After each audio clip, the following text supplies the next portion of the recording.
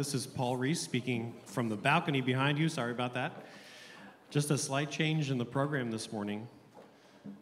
We are fortunate to have Christine Van Ardsdale playing harp. This was a little of a last-minute happening.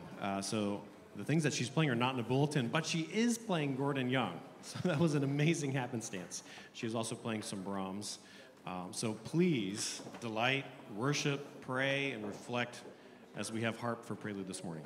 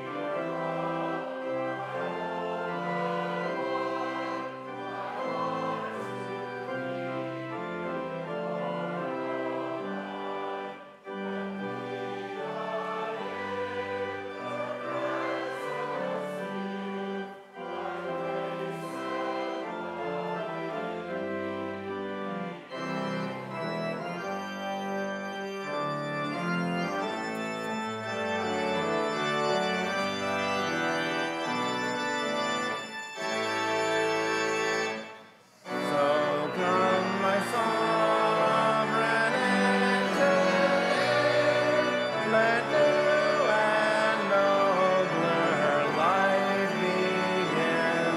The Holy Spirit guide us on until the glorious crown be won. Good morning and welcome to St. Michael's Church. Those of you here in the sanctuary, those of you online joining us around the world. This morning we celebrate through morning prayer, that one Sunday of the month where we don't have Eucharist, but instead look at our mission impact around the world on this morning prayer Sunday. The Lord will pour out his Spirit upon all flesh. Your old men shall dream dreams. And your young men shall see visions. You shall know that the Lord is in the midst of his people. That he is the Lord, and there is none else. And it shall come to pass that who calls on the name of the Lord shall be saved. Dearly beloved, the scriptures teach us to acknowledge our many sins and offenses, not concealing them from our Heavenly Father, but confessing them with humble and obedient hearts, that we may obtain forgiveness by his infinite goodness and mercy. We ought at all times humbly to acknowledge our sins before Almighty God, but especially when we come together in his presence to give thanks for the great benefits we have received at his hands, to declare his most worthy praise, to hear his holy word, and to ask for ourselves and on behalf of others those things which are necessary for our life and our salvation. Therefore, seated or kneeling, draw near with me to the throne of heavenly grace, reflecting silently on those you have hurt and those who have hurt you as we pray in confession.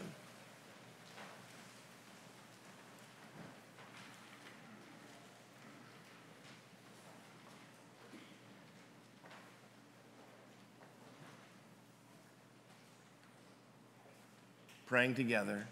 Almighty and most merciful Father, we have erred and strayed from your ways like lost sheep. We have followed too much the devices and desires of our own hearts. We have offended against your holy laws. We have left undone those things which we ought to have done, and we have done those things which we ought not to have done. And apart from your grace, there is no health in us. O Lord, have mercy upon us. Spare all those who confess their faults. Restore all those who are penitent, according to your promises declared to all people in Christ Jesus our Lord. And grant, O most merciful Father, for his sake, that we may now live a godly, righteous, and sober life to the glory of your holy name. Amen. The Almighty and merciful Lord grant you absolution and remission of all your sins, true repentance, amendment of life, and the grace and consolation of his Holy Spirit. Please stand as we sing together.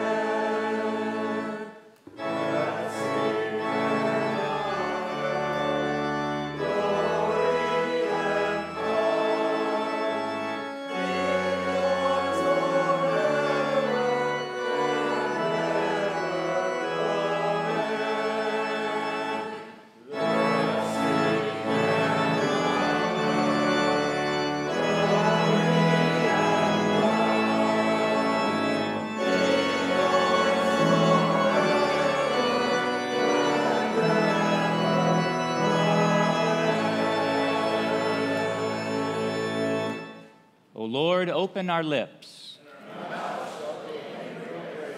O God, make speed to save us. O Lord, make haste to help us. Praise the Lord. The Lord's name be praised. The Lord is full of compassion and mercy. O come, let us adore him. The Lord be with you. And with your spirit. Remaining standing, let us pray. O merciful Lord, grant to your faithful people pardon and peace, that we may be cleansed from all our sins and serve you with a quiet mind. Through Jesus Christ, our Lord, who lives and reigns with you in the Holy Spirit, one God, forever and ever. Amen. Please be seated for the...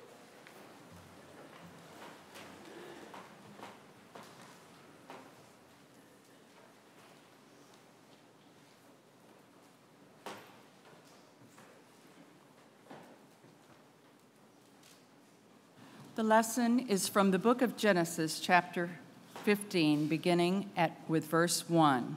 Please follow along with me in your pew Bibles on page 10.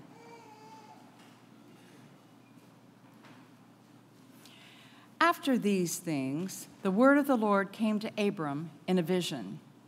Fear not, Abram, I am your shield. Your reward shall be very great. But Abram said, O Lord God, what will you give me? For I continue childless, and the heir of my house is Eliezer of Damascus. And Abram said, Behold, you have given me no offspring, and a member of my household will be my heir.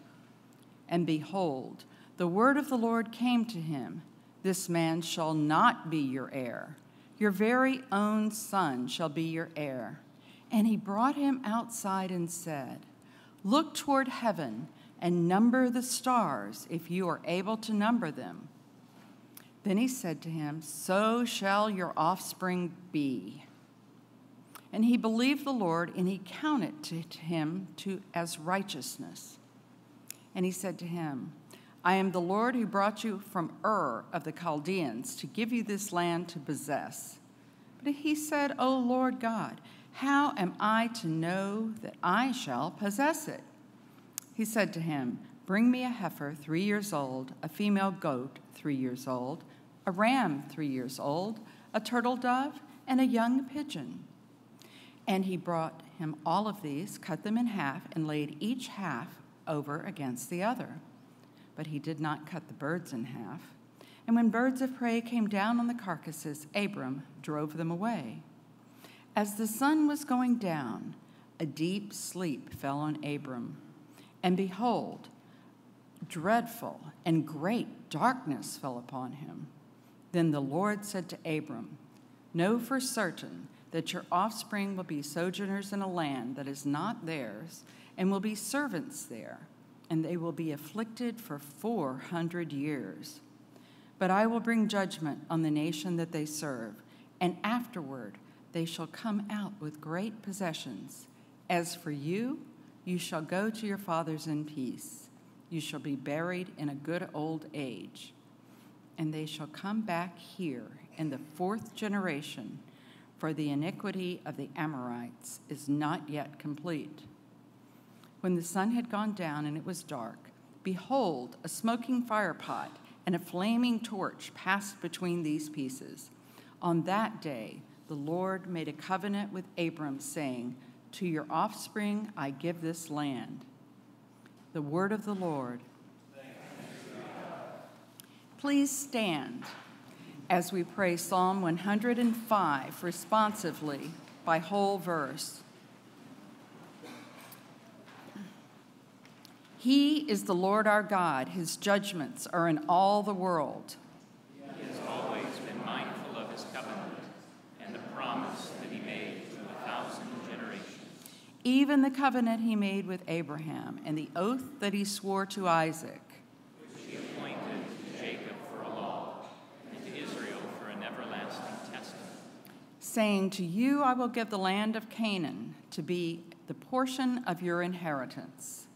Glory to the Father, and to the Son, and to the Holy Spirit, as it was in the beginning, is now, and ever shall be, world without end. Amen.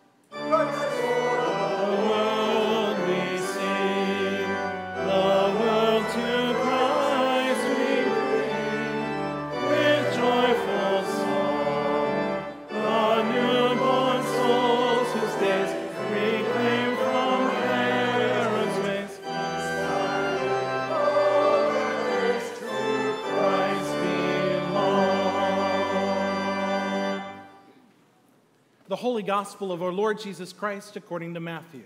Glory to you, Lord Christ. Would you please read in your Bibles on page 832 as we read Matthew chapter 26, beginning at the 26th verse. Now, as they were eating, Jesus took bread, and after blessing it, broke it, and gave it to the disciples and said, "Take, eat. This is my body."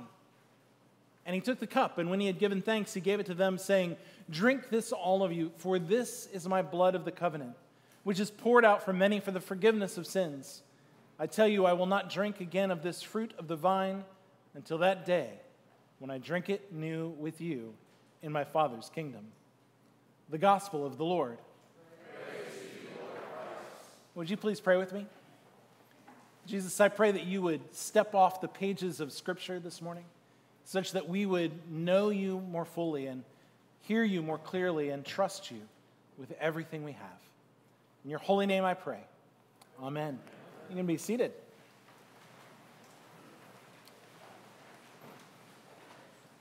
I want to tell you something. I tithe. Now, some people may think, why in the world are you telling such a private detail? It's not that it's that private to me. It seems to be just a normal thing to me. It's something I grew up with and have always realized that it's part of what you just do, right? Tithing, after all, is the training wheels of generosity. And so if my salary is $100,000 a year, which it has been, I give 10% to the church.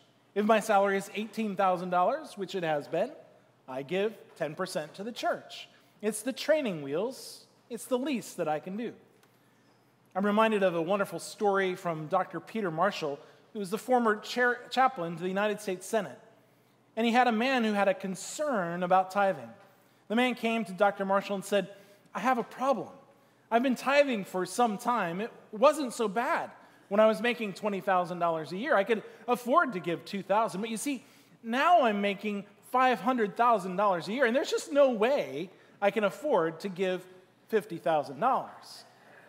Dr. Marshall, reflecting on this man's wealth and his dilemma, was empathetic, and he said, "Yes, sir, I see that you have a problem. I think we ought to pray about it. Is that all right?" And so Dr. Marshall put his hand on the man's shoulder and boldly prayed with authority. "Dear Lord, this man has a problem, and I pray that you will help him. Lord, reduce his salary back to the place where he can afford the tithe." Yes, I tithe, but I want to tell you something else.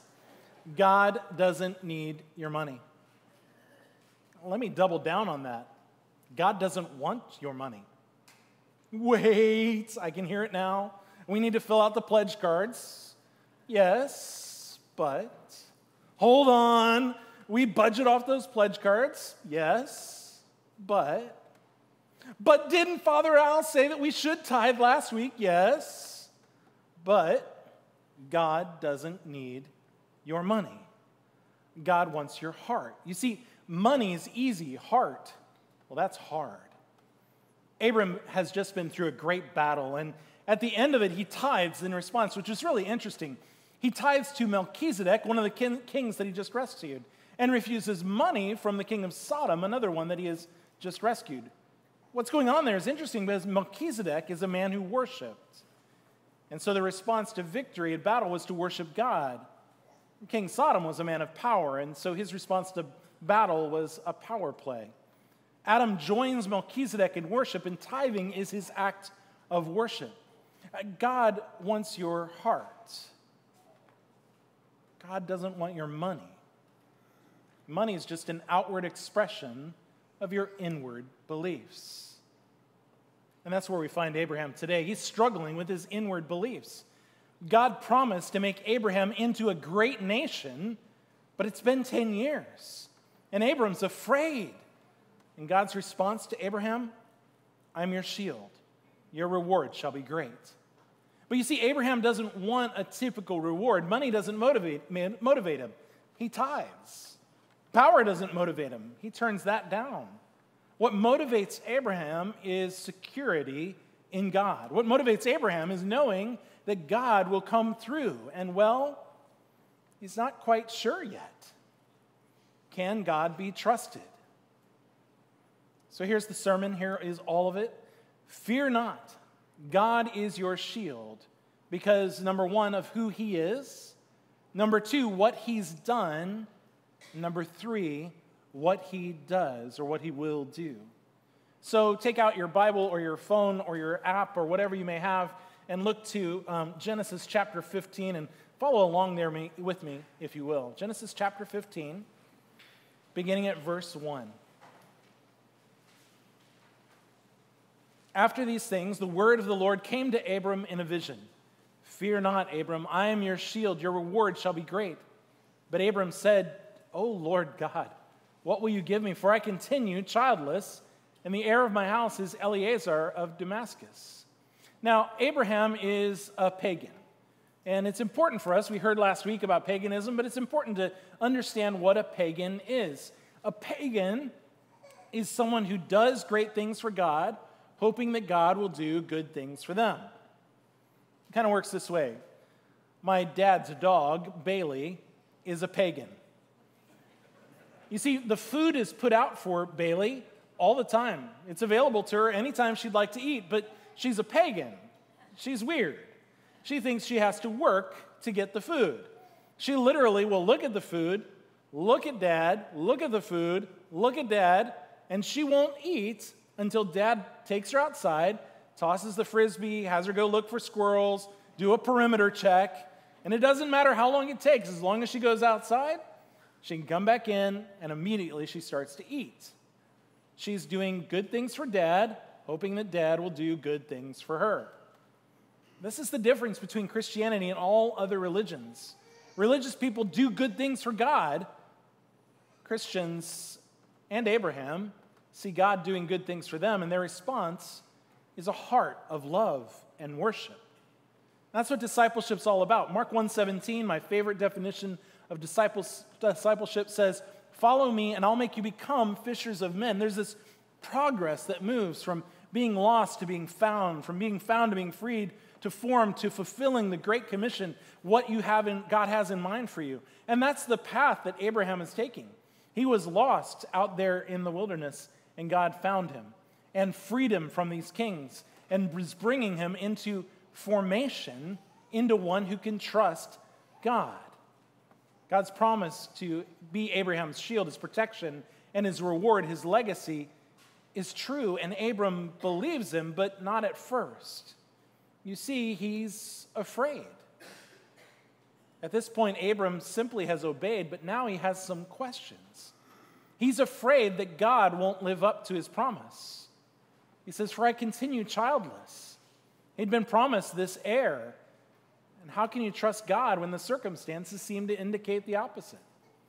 You've been there, haven't you?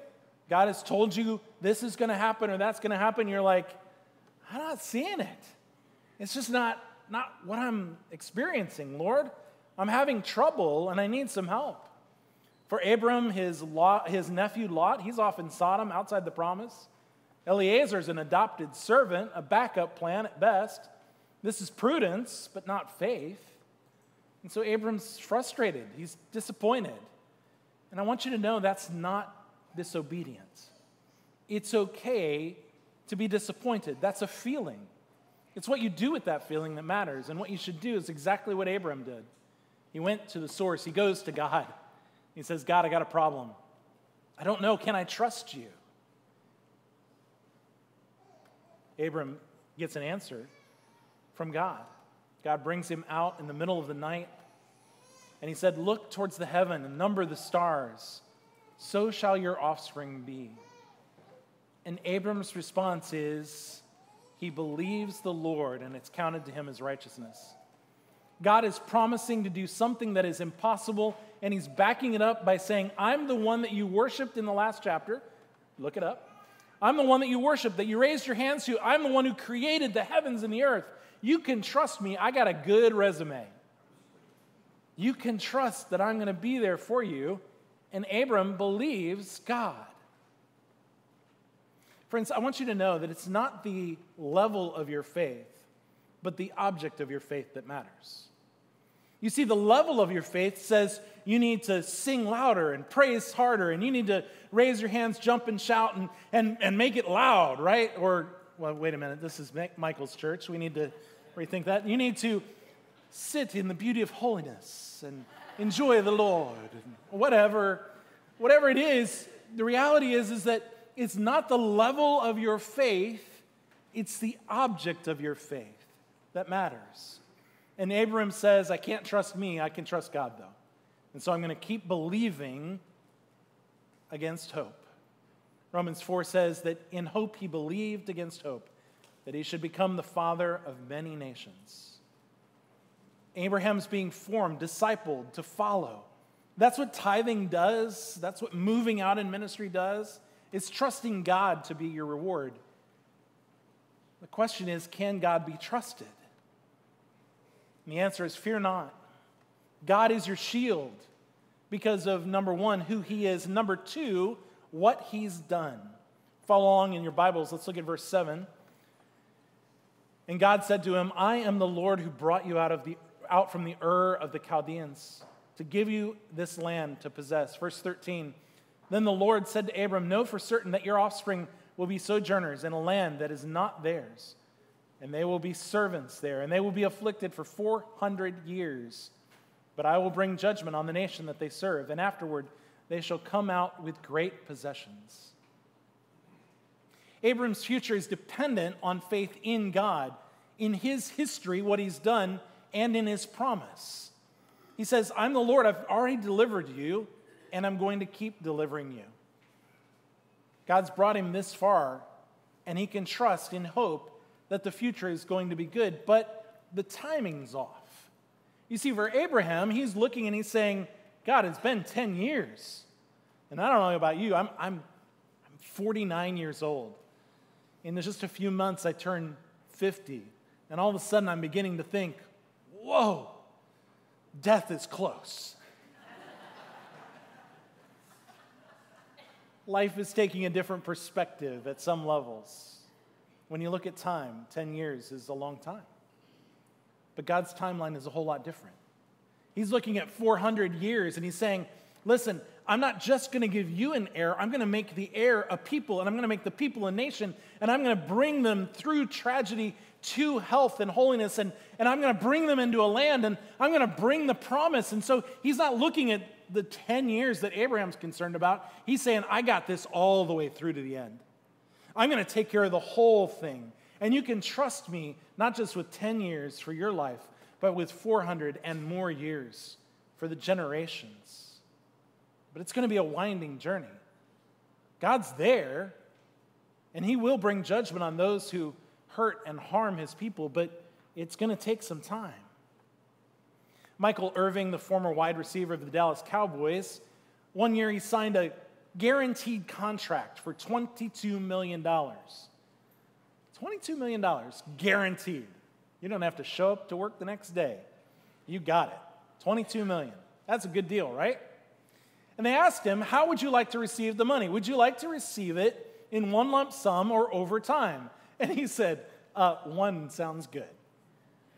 And so sure enough, he got done with the press conference, went back to his locker room, and there on the chair in front of his locker was a check signed by Jerry Jones for $22 million. The question is, did he have $22 million? To answer that question, you need to go to Scrooge McDuck. You know that great cartoon character, right? You know, he dives into his money and he's swimming and doing the backstroke through the gold and all that kind of stuff. Scrooge McDuck had millions of dollars. Did Michael Irving? And the answer is no, he had a promise. It was a good promise. It was signed by somebody who could follow through on the promise, but he had a promise. Friends, Christian people are waiting people. We have a promise, signed, sealed, and yet to be delivered. But I want you to know the Lord's not slow in fulfilling his promise. That's what 2 Peter says. He's patient. He's patient. But the day will come. You can trust that. Can God be trusted? Fear not. God is your shield because, number one, who he is. Number two, what he's done. And number three, what he does or what he will do. Look back in your Bibles. Look at verse 8. But Abram said, "O Lord, how am I to know that I shall possess it?" He's not questioning God at this point. He's questioning himself. Do I have what it takes to keep the contract? Now, I know that you do.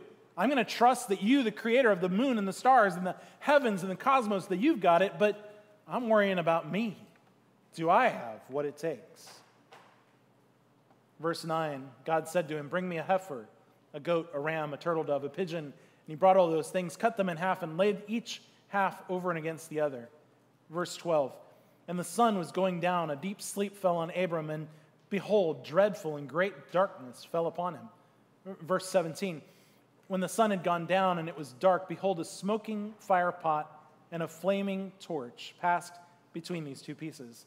On that day, the Lord made a covenant with Abram. The Lord's covenant is based on his work, not ours. How do I know? How do I know that I have what it takes to keep it going? God does something very interesting. He starts a contract ceremony. Now, I know about contracts. We just sold our house. And with the selling of our house, praise God, hallelujah, there was a lot of paperwork and a lot of signing on the dotted lines. Because you know what you have to do for a contract. To do a contract, you have to get out paper and you have to sign on the dotted line. That's how I know that you're going to keep your part of the bargain and I'm going to keep my part of the bargain. And if you don't keep your part and I don't keep my part, there are some friends called lawyers that are going to get involved. And they're going to talk to each other and make sure that we follow what we signed, right? That's how we do contracts. But how do you do a contract in an oral society? You act it out. And what they were doing in that time was that if I made a contract with you, I would say, if we make a contract, we're going to split some animals, and we're going to say, if I keep my part of the bargain and you keep your part, all's good. But if we don't keep it, pieces. You're going to be like that animal if you don't keep your side, and I'm going to be like that animal if I don't keep my side. It's a pretty vivid way of making clear that the contract was serious. It also might take care of a few lawyers' jobs if we did it like that, if we took it that seriously. What's interesting, though, is who could enter contracts. All of you and I could enter a contract, and that would be normal. But if I was a king, and I'm not, obviously, but if I was a king, you could enter into a contract with me, but you're the only one that's held to the contract terms. You see, in the ancient Near East, a king was granting you a favor by letting you enter into a contract. But it was on you. If you don't live up to your side of the contract, pieces. If I don't live up to my side of the contract, well, you know, I'm the king. Kind of a different way of looking at things. So what's going on in this? Read it again. Look at it. It says a deep sleep fell on Abram. It says a great darkness fell, a smoking fire pot, a flaming torch. It's strange, but all you need to ask is who's going through the contract?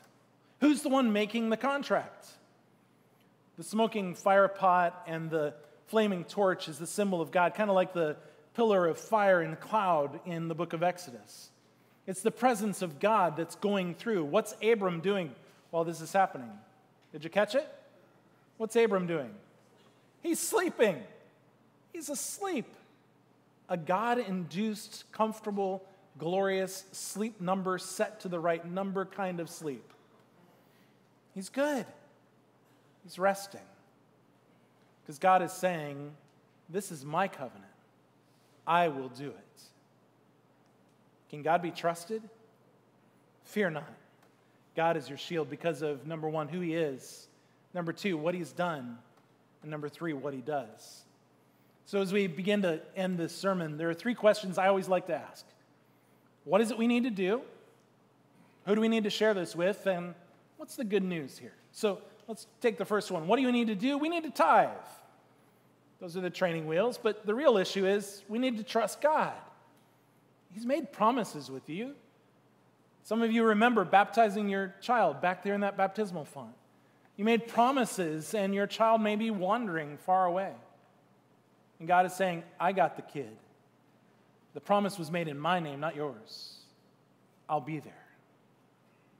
Some of you have made prayers in this place and said, God, I will follow you into this crazy path you've given me. And the circumstances are a little bit rocky. And God is telling you this morning, listen, I made the promise. I drew you in. Just keep walking. Bring your questions, trust him. Bring your life, trust him. Move out in faith. Get going. Second question, who do I need to share this with? I don't know. Do you have any friends that are feeling cornered? Maybe they say something like, I feel like God's abandoned me. Abraham probably felt like that. But where does he go? He goes to God. If you have a friend that's just struggling with their faith, just encourage them to go. Look up to the stars. Say, you, God, who made all of this, help me. Now that's good advice, isn't it? Should you tithe? Yes. Should you trust God with everything? Yes. But what if you're tired? It's been a long time. You've been waiting, and you just don't feel like you have the strength anymore. What's the good news for you? Not just the good advice. What's the good news in here? The good news is that we can trust God because of what he's already done in the person and work of Jesus Christ. You see, what was the promise that was made? I will be your shield, and you will get a great reward. You will get a great reward. We talk about that all the time. That great reward is the great bliss that we will have when we die. And if you're holding on to Jesus rather than holding on to this life, heaven is your great reward. But here's the cool thing. He says, I will be your shield. What's that all about? Well, that's all about, friends, the great news that you're not going to live up to the covenant. You're not. I know you're going to try. I know you're going to work hard at it. And you're going to try to live the best Christian life that you can. But the reality is that you're going to fail sometimes. And I fail lots of times. We are broken, horrible, no good, very bad sinners. And we're really good at that. We break the promise. But he never does. And because he never does, Jesus lived a life that you and I could never live so that he could be the shield on the cross. You see, that night before he was betrayed, while the disciples slept, he went out and was taken to the cross so that he could be split apart on the cross. And so that the wrath that you and I deserve for being the rotten, horrible, no good, very bad sinners that we are doesn't come on us. Instead, it is diverted to Jesus. And he becomes our shield, the one who covers us. And that darkness that Abram saw, and that fire comes upon Jesus when he says, my God, why have you forsaken me?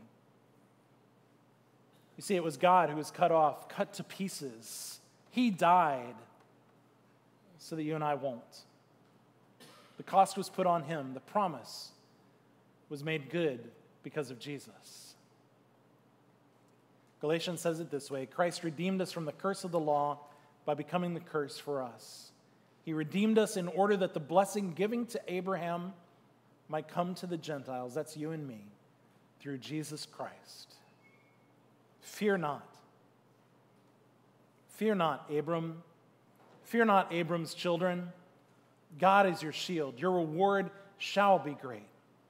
Not because of what you're doing, but because of what he's done.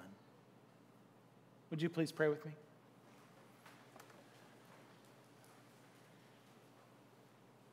Lord Jesus, meet us. Wherever we're at, we've heard your promise. We see our failures. Help us to look and see Jesus, who is our shield, and bring us to our reward. In your holy name we pray. Amen.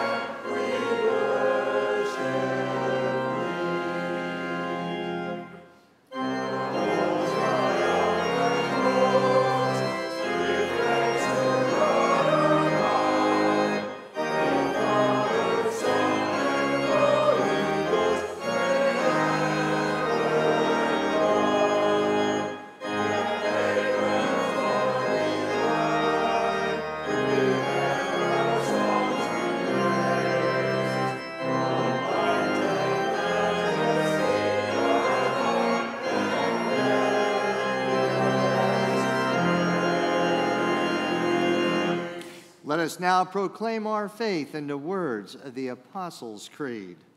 I believe in God, the Father Almighty, creator of heaven and earth. I believe in Jesus Christ, his only Son, our Lord. He was conceived by the power of the Holy Spirit and born of the Virgin Mary. He suffered under Pontius Pilate, was crucified, died, and was buried. He descended to the dead. On the third day he rose again. He ascended into heaven and is seated at the right hand of the Father. He will come again to judge the living and the dead. I believe in the Holy Spirit, the Holy Catholic Church, the communion of saints, the forgiveness of sins, the resurrection of the body, and the life everlasting. Amen. Seated or kneeling. As our Savior Christ has taught us, we are bold to pray.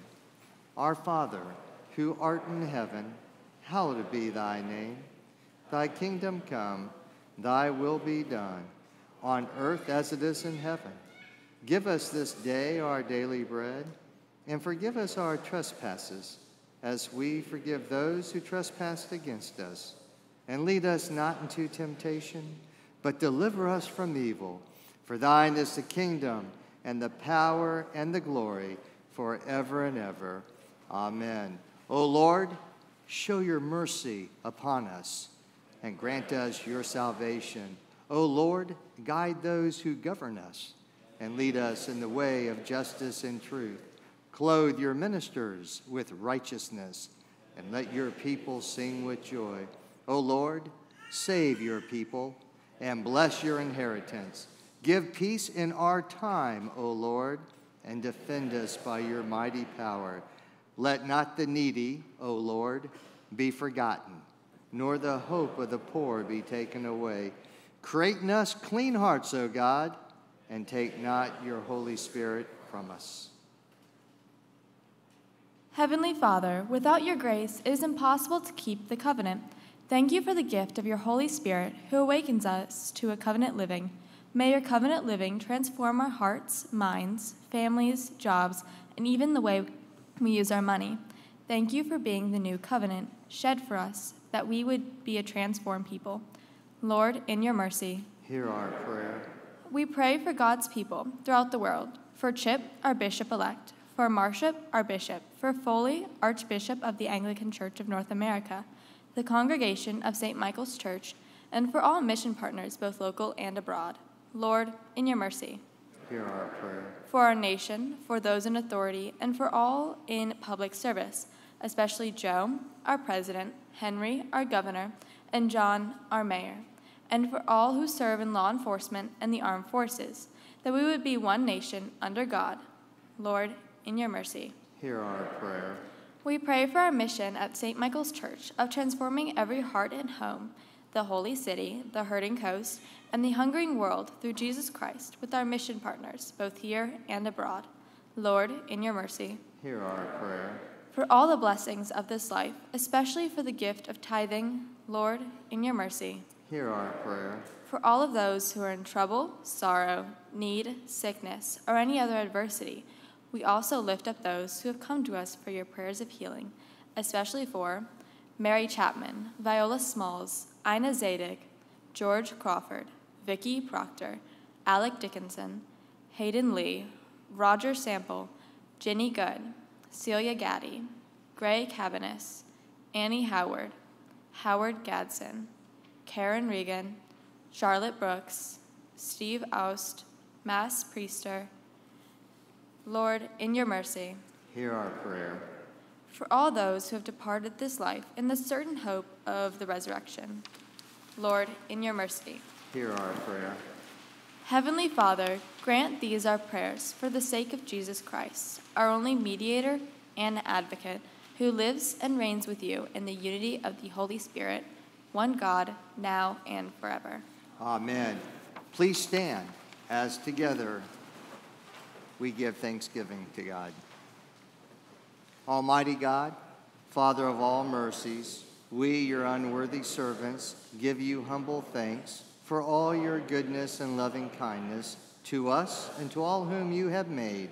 We bless you for our creation, preservation, and all the blessings of this life, but above all for your immeasurable love and the redemption of the world by our Lord Jesus Christ, for the means of grace and for the hope of glory. And we pray, give us such an awareness of your mercies that with truly thankful hearts we may show forth your praise, not only with our lips, but in our lives, by giving up ourselves to your service, and by walking before you in holiness and righteousness all our days, through Jesus Christ our Lord, to whom with you and the Holy Spirit be honor and glory throughout all ages. Amen. The peace of the Lord be always with you, and with your spirit. Greet one another in the name of the Lord.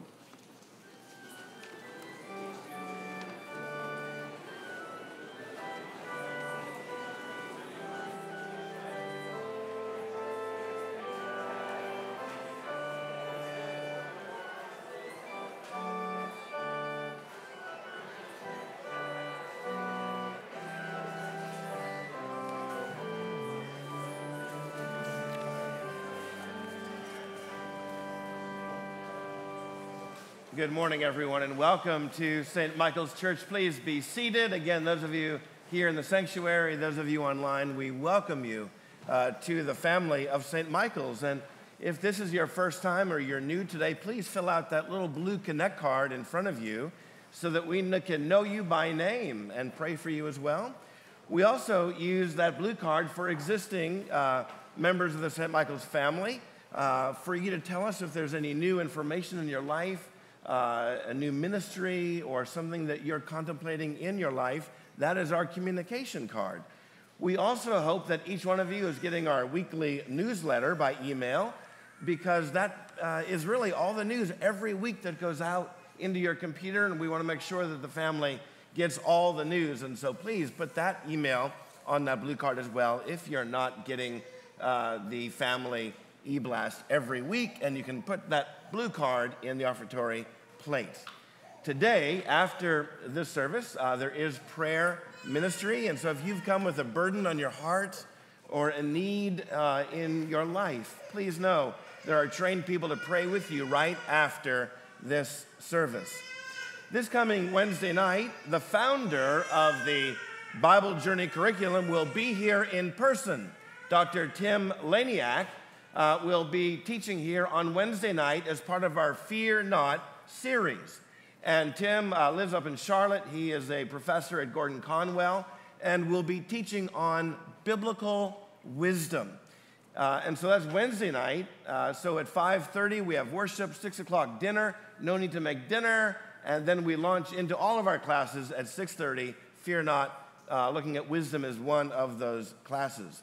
Then next Sunday, we will have a farewell gathering for the Reverend David Booman and his family in the Kinlaw Room at 10 a.m. The Boomans are on their way to the Church of the Holy Comforter in Sumter, South Carolina. And so next Sunday will be their last day, and so gather with us as we celebrate their ministry at 10 o'clock. Sunday school is suspended for that week, and we will gather with them in the Kinlaw Room. But this is Mission Sunday, where we look at the impact of the St. Michael's Church family locally and around the world. And today we welcome from our Mission Task Force, Park Doherty, to tell us about life on the mission field from St. Michael's Church. Good morning. Good morning. As you all know, our full report came to you last Thursday in an e-blast from Trish. And I highly recommend you read these blasts because they have photographs, links to videos that are very compelling. So I hope that you will go back and look at what Trish sent you on Thursday. The senior warden suggested that I deliver these highlights as a Gregorian chant, which I just think it's a terribly subversive idea and a terrible idea all the way. The Mission Task Force Holy City Committee has recently added 2 new mission partners, the Fellowship of Christian Athletes at the College of Charleston through a grant to purchase Bible study supplies and programming.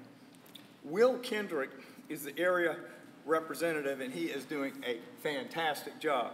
He reports that they have more than 100 students participating in small group Bible studies throughout 9 different groups. These are College of Charleston students. Star Gospel Mission has been a mission partner in the past, and we're pleased to have the opportunity to have a partnership with them again. You'll certainly hear more about them because their new board chair is St. Nicolite David Engel. Herding Coast News. New Wineskins is offering an early bird discount registration for their mission conference, which is set to begin on September 22nd of next year at the Ridgecrest Conference Center in North Carolina. Our Gene and Johnny Corbett are all signed up and are asking all of us to consider joining them. Please see the e-blast that I mentioned for a link to register. Hungering World News. The Anglican Relief and Development Fund, or ARDF, recently sent 3 of their leaders to meet with the Mission Task Force. They're another new partner of ours, and what they've been doing, they've been doubling our contributions, and they've been identifying opportunities to support faithful Christians. Last month, for example, ARDF matched a $10,000 gift by a St. Michael's parishioner to add a 2nd floor to a school in India. They also matched a $2,000 contribution to Water Mission's disaster response to the earthquake and devastating hurricane that struck Haiti, and they matched $3,000 to support safe passage for Americans and Afghans from Afghanistan. Finally, please remember to complete your mission pledge so that St. Nicolaites may continue to be blessed, to be a blessing unto others. Thank you. Thank you, Mark. And we know that mission begins in the home. And so once a month on this particular Sunday, we always pray for those celebrating birthdays and wedding anniversaries. In the month of October, would you please stand so that we can pray for you? And the rest of us, if we could extend a hand in blessing to pray for our brothers and sisters. O God, our times are in your hand. Watch over your sons and daughters as their days increase. Bless and guide them at every step. Strengthen them when they stand. Comfort them when discouraged or sorrowful. Raise them up if they fall. And in their heart may your peace, which passes all understanding, abide all the days of their lives. Through Jesus Christ our Lord. Amen. Amen. You may be seated. In the same way, we want to bless and pray for those who have wedding anniversaries this month. If you are in the sanctuary or online, if you could stand and let us know that you have an anniversary. If you would, look around and see those people and put your hands towards them and let's pray. Oh God, you have so consecrated the covenant of marriage that in it is represented the spiritual unity between Christ and his church. Send your blessing upon these your servants, that they may so love, honor, and cherish each other in faithfulness and patience, in wisdom and true godliness, that their home may be a haven of blessing and peace. Through Jesus Christ our Lord, who lives and reigns with you in the Holy Spirit, one God, now and forever. Amen. Amen. You can be seated. During our sermon, Father Greg spoke about covenant living, a way to transform our hearts, our minds, our families, our jobs, even the way we use our money. And our brother and chair of the Stewardship Task Force, Lee Michael, is here to share with us how covenant living has changed his life. Good morning. Good morning. And what a beautiful morning God has created for us here in Charleston. Amen. Amen. Following up on Greg's excellent message, I'd like to share that God's covenant emboldens me to tithe to the body of Christ and to give to St. Michael's Church. This covenant is constantly revealed to me through the people God brings into my life. They teach me and remind me of the good news of the gospel and how to live blessed. God introduced me to one of these people earlier this month. I was on a business Zoom call, and on that call I met Kevin. Kevin is an entrepreneur who lives in the state of Texas. He makes a lot of money, and he loses a lot of money. Eventually, our group meeting turned into a discussion about the subject of faith. And you always know that when you go into that subject, the conversation reaches a sweeter and higher level, especially when you have Christians on the call. Kevin shared that he and his wife just made another large pledge to their church, which he called the body of Christ here on earth. It's stewardship season everywhere, not just here at St. Michael's. Kevin wasn't boasting, but said they do it as a testament to their faith and to teach and encourage other Christians to invest in heaven. We all agreed on the call, and I think we can all agree here in the sanctuary and online that our life here is transitory. We're just passing through. We may have weeks, months, or years, but this is not our eternal home. Kevin said he and his wife are committed Matthew 6:19 through 20 Christians. That verse is on page 10 of your bulletin, but let me read it to you. Lay not up for yourselves treasures upon earth, where moth and rust corrupt, and where thieves break through and steal. But lay up for yourselves treasures in heaven, where moth nor dust corrupt, and where thieves do not break through nor steal. By giving to my church, which is the body of Christ, reiterated Kevin, my wife and I are laying up our treasures and investing in heaven. So I ask all of you in this sanctuary and online 3 questions I ask myself every day when I get up and am blessed with another day. Number 1, where do my or your blessings come from? And by blessings, I mean spiritual, emotional, physical, and material. Number 2, where is your heart?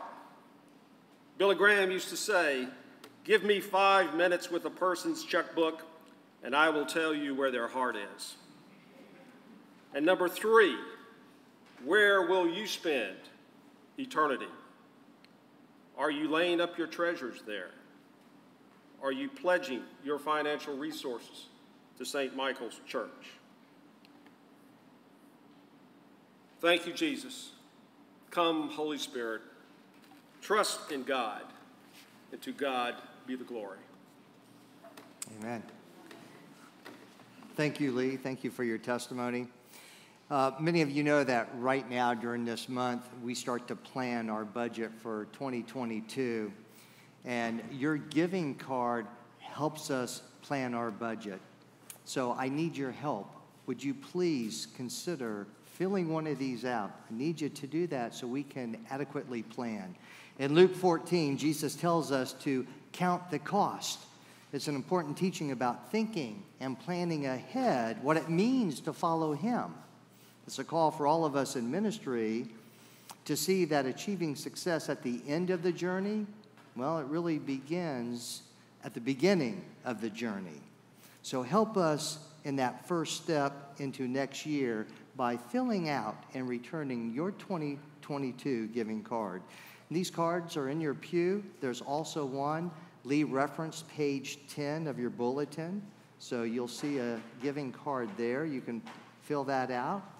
You can mail it back to us. You can take this home, mail it back. But for your convenience, today, as you leave the church, there is a returned giving box in the narthex. So as you depart, take time to fill this out. As you depart, you can stick it in the box on your way out. For those of you that are online, mailing, or even the phone, you can call us and give your online amount. Thank you for helping us plan next year. Now, my friends, walk in love as Christ loved us and gave himself for us an offering and sacrifice to God.